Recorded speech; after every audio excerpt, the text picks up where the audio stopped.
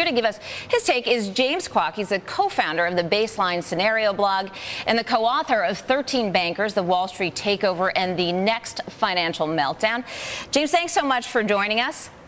Thanks for having me. Good to have you. Well, let's talk about this report, the Keybridge report that a number of people have referred to now within the media. It's quite controversial, but this recently released report says that the margin and the collateral requirements outlined in Title VII could mean the loss of upwards of 130,000 jobs and would also reduce capital spending by companies. This is S&P 500 companies by as much as $6.7 billion. Now, what is your take on the analysis?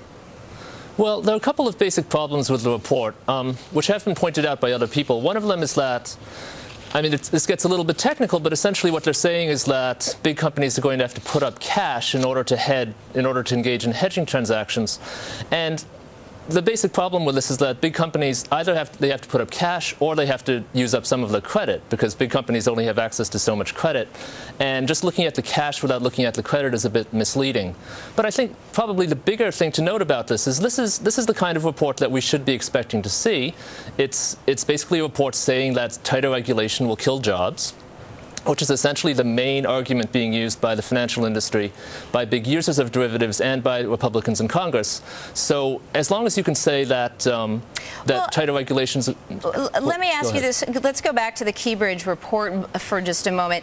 The capital and the margin requirements, as outlined in Title VII, that would mean more cash. And this is for derivatives use. That really isn't about, this is not speculation. This is really about hedging sort of the cost of doing business or the risk that they undertake in doing business. So in S&P 500 companies, you can see we have here, this is a pie chart that comes out of the Keybridge research report that talks about the major concerns as it relates to these S&P 500 companies. And really what they're doing is, you know, the majority of these are in interest rate derivatives. We also have foreign exchange as well as hedging against commodities pricing volatility. And it seems like we would want these companies to be able to use these types of derivatives in order to keep their earnings streams less volatile.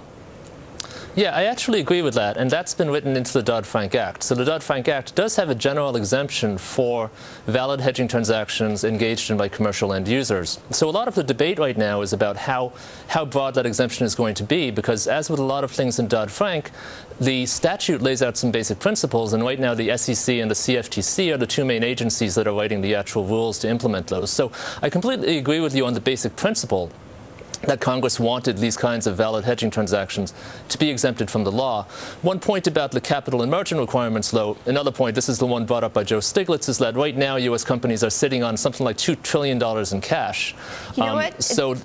James, I'm going to ask you to hold it right there, because I do want to talk about the comment made by Joe Stiglitz in just a moment. Good to have you back, James. We had to go into break there, but I did want to continue on with the point that Joseph Stiglitz made, I guess, in response to this Keybridge report, saying that, why don't you go ahead and say, he was talking about the amount of cash that these companies have on their balance sheets. Yeah, so Stiglitz's point right now is that companies are sitting on a lot of cash right now, which is one reason why unemployment is so high, and that therefore, it's hard to say that you can't say on the one hand that making them put up cash to cover their derivatives transactions would kill jobs when the companies have the cash right now.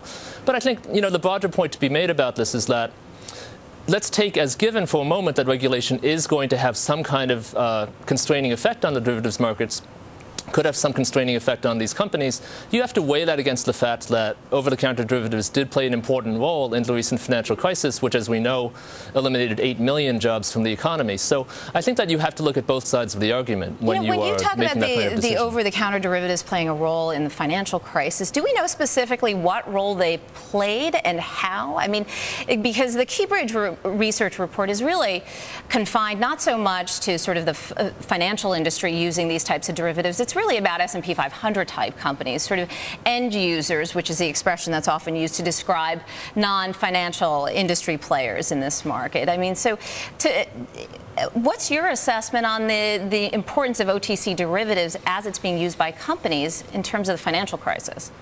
Yeah. Well, in terms of the financial crisis, you're right. I mean, the main contributors in terms of OTC derivatives to the crisis were credit default swaps and synthetic CDOs, which are created using credit default swaps. And a lot of this is what we would typically call speculation. And I think that a lot of the intention of Congress, a lot of the intention of a lot of well-meaning people is to say, well, we don't want this kind of unbridled speculation because that can cause serious systemic risks in the markets. But at the same time, we want to allow companies to engage in valid hedging transactions. And I think that is a completely reasonable point. But you don't agree that the companies or this particular research report actually presents a case for not having those margin or capital requirements?